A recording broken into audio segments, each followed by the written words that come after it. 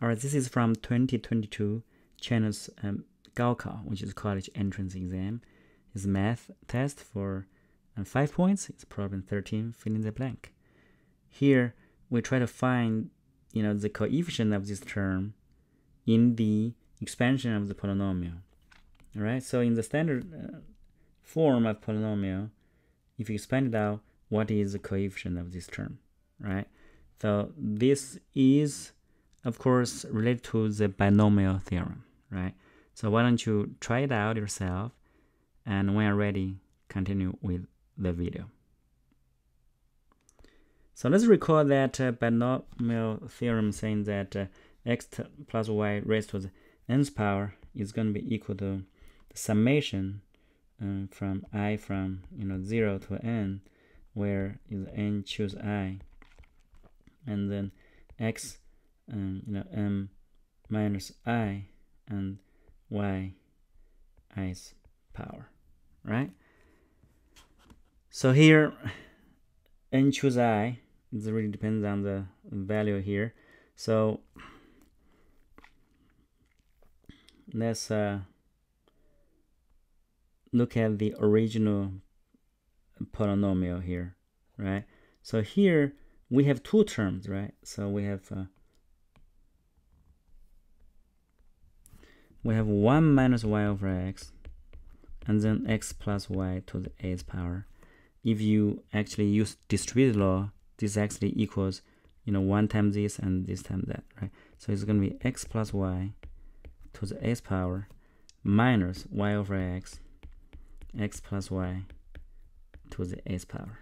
All right, so here we're interested in the polynomial with coefficient of this term, right? X squared y to the 6. So over here you have two terms, right? Each term would have a term, when you expand it out, you have x squared y to the 6th power, right? So in the first case, the coefficient that would equal to, let me write it here, is n choose 2, right? Of course, n here is 8, so equal 8 choose 2, right? So we know that that's 8 times 7 divided by 2 times 1, all right? So that's equal to 28.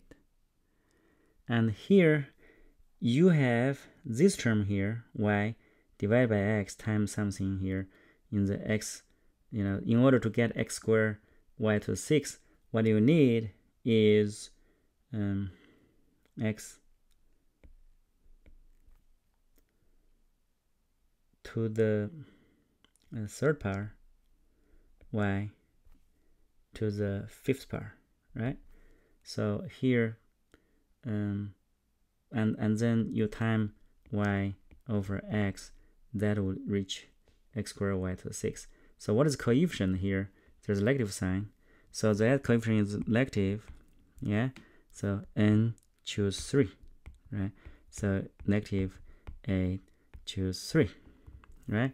So of course that it would equal to 8 times 7 times 6 divided by 3 times 2 times 1, that is there's negative sign in front of it, right? So that is negative 56, right? This 6 cancels, and then the final answer would be the summation of the two terms, right? Which is 28 minus 56.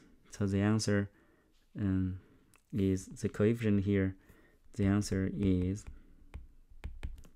negative 28. All right. All right. Hope you follow the process and enjoy the video. Thank you.